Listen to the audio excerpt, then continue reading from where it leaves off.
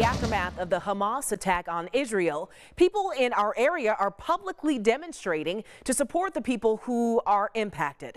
NBC Local 33 Sunan Britton covered a pro-Palestinian rally over the weekend, and today she speaks with Jewish community members who say they're behind Israel 100%.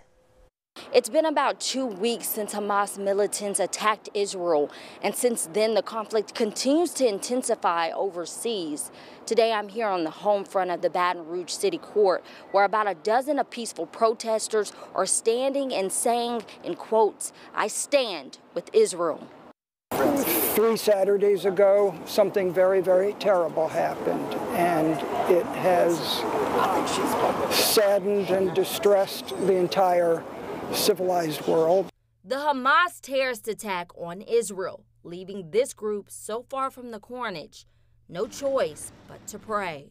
Attacks on Israel, the terrorist attacks, which murdered, tortured, mutilated, and captured thousands of innocent Jews and others. We're just trying to stick up for our country and our land. This is not a religious thing. This is about a human rights thing. I Stand with Israel organizer Yigal Bander says he thinks some people are publicly supporting the terrorist attack. People are actually demonstrating in support of the murders and against the existence of Israel. And we've been dealing with this. Our people have been dying.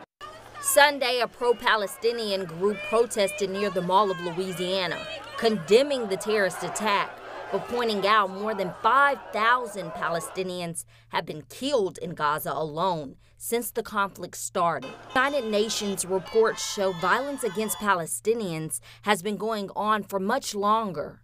We want them to cease fire. This hasn't been happening for just October 7th. It's been happening for 75 years.